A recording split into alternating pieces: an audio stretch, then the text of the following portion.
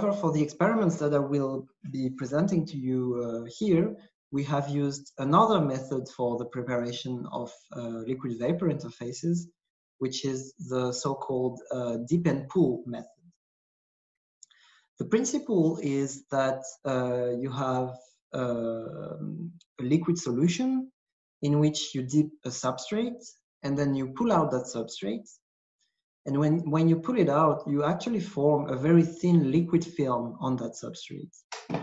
And this very thin liquid film is what you will investigate using APXPS to see not only the liquid vapor interface, but also the solid liquid interface that is buried underneath the very thin liquid film.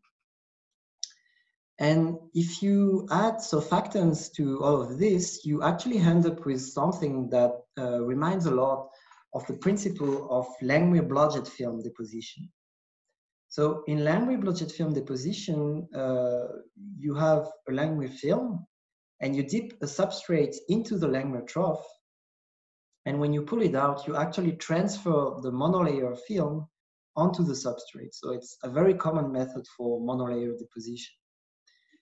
And the idea here was to do the same kind of experiment, except instead of doing it in air and ending up with a dry substrate, we could do it in situ, in water vapor, so as to observe this sort of Langmuir-Blodgett film under wet conditions. So